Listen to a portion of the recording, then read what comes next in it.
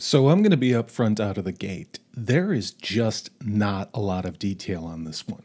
What we do know is that multiple sources, including The Hollywood Reporter, Variety, and numerous other sites are all posting what appears to be a near cut and paste of the exact same article that seems to have originated from an interview that Ridley Scott gave with the BBC discussing not only Blade Runner, but Alien as well. Now, of course, Ridley Scott has done more than Blade Runner, but if you're a geek and a nerd, Aliens and Blade Runner are what you remember him for. Now, he spoke with the BBC radio program Today and indicated that Blade Runner was going to become a live-action television show and that it had already been earmarked and laid out for a 10-part series. Quote, "We already have written the pilot for Blade Runner and the Bible, so we're already presenting Blade Runner as a TV show probably the first 10 hours.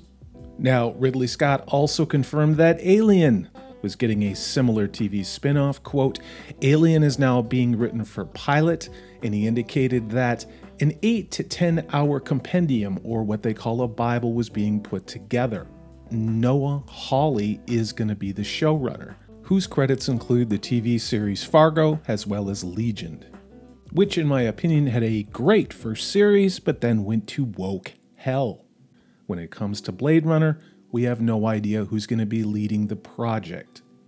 Also with Blade Runner, we're not entirely sure where it's going to end up. However, given the fact that Warner Brothers has made the last 2 Blade Runner movies, it's probably a safe guess to say HBO Max in my opinion.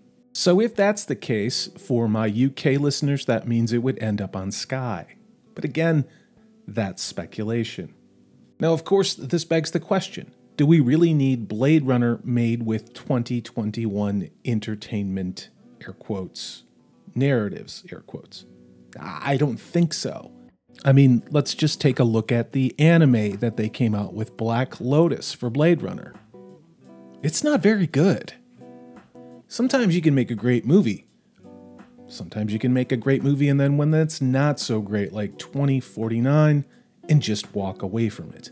In my opinion, the last thing that we need is a Blade Runner live-action television show. Now, I could be wrong, but compelling stories with great characters, true to the source material that we all love, entertainment like that is in extraordinarily short supply these days.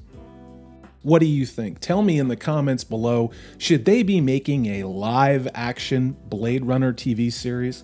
Should they be screwing around anymore with the Aliens series? As ever, this is Salty Texas C. I'm Corey DB, and I hope you have a great week.